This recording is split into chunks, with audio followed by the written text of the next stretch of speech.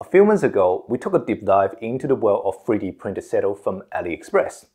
We compared them against the renowned Fizik Adaptive saddle, like this, which sparked a lot of discussion among our viewers. However, many of you pointed out it wasn't quite a fair comparison. You suggested we should take a closer look of the Fizik-type saddle available on AliExpress and compare it against the real deal. Your feedback definitely intrigued me, and I couldn't resist diving into AliExpress to find out this more. And here I am today. I've got both of these saddles right here, and I'm gonna focus on the AliExpress saddle. We'll examine its every aspect from physical property, material to the user experience. And finally, respond to the user question, are these AliExpress Fizik-type saddle really 90% similar to the genuine Fizik Adaptives?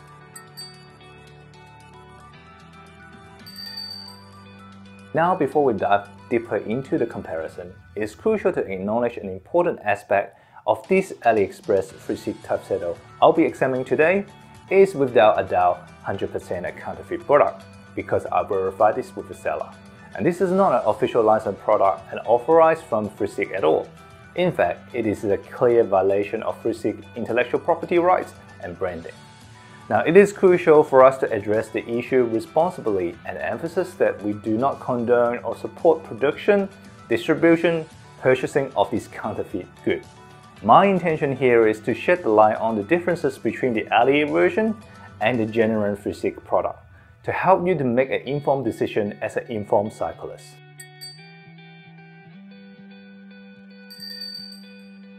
As promised, I'll be comparing this to the genuine Fizik Adaptive, starting with these physical attributes. When I put the AliExpress saddle back to back with the genuine Fizik version, the width, the length, the height all seems to match up with the specification from the website. So it seems that the physical dimension is actually indeed a close copy. On the visual inspection, the shell and the rail from the AliExpress saddle are both made from carbon material, and its quality seems reasonable at the first glance.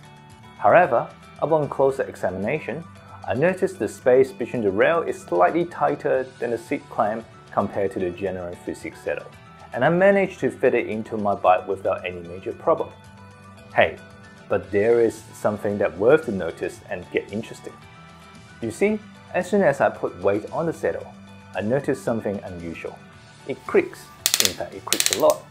Now, I have tried various different versions of saddles from different brands, including AliExpress as well. I have never encountered this level of creaking noise, and to be honest, this is not something I would expect from any saddle. Another thing that caught my attention is weight. The AliExpress Fizik-type versions weigh about 200 grams, which is notably heavier than the 168 grams that's from the original Fizik saddle it was designed to be. I can't quite pinpoint the reason for the discrepancy, but it's worth noting of this. And now, moving on to the 3D printed padding. It does have a similar structure to the genuine Fizik saddle. The inner support structure appears to be identical, with the back of the saddle being a softer and the seat bone area a lot firmer to support the rider's weight. It provides a similar transition throughout the saddle, and again, it is a very close copy from the genuine Fizik saddle. I think it might be using the same mold to create the padding. However, there is one noticeable difference between them, and that is a glossy coating on the AliExpress version. Now, it might not be easy to spot through the camera, but as soon as I opened the package, I could tell the difference. The glossy coating creates a much higher friction surface. It makes a comfortable experience with sitting on it for an extended period of time. Now, this is a good segue to talk about the user experience in a minute. But before we continue, I would like to remind you to hit the like button and share this video with fellow cyclists. Spreading awareness about the reality of buying a counterfeit product can help protect the cycling community and ensure a thriving marketplace for innovative products.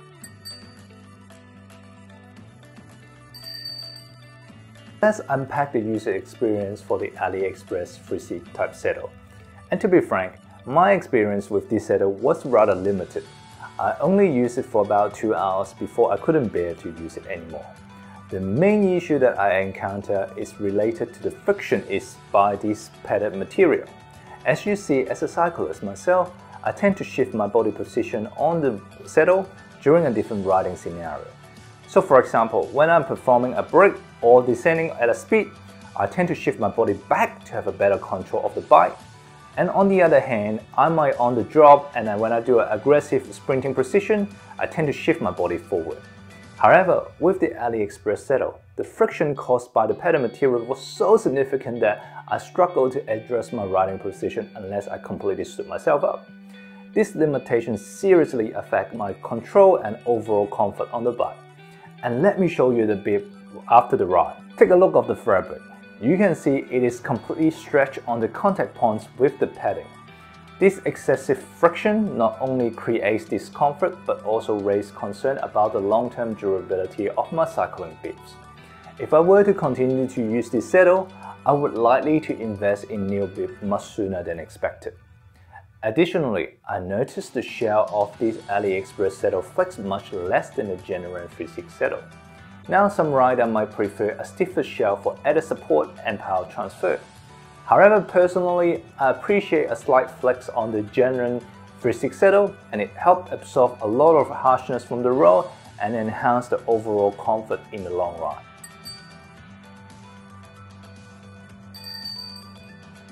It is quite amusing that the AliExpress Fizik-type saddle is 90% close to the genuine Fizik product in terms of appearance, and yet it fell significantly short of delivering a satisfactory experience.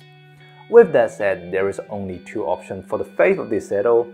It's either ended up in my bin or I'm trying to return it to the AliExpress seller.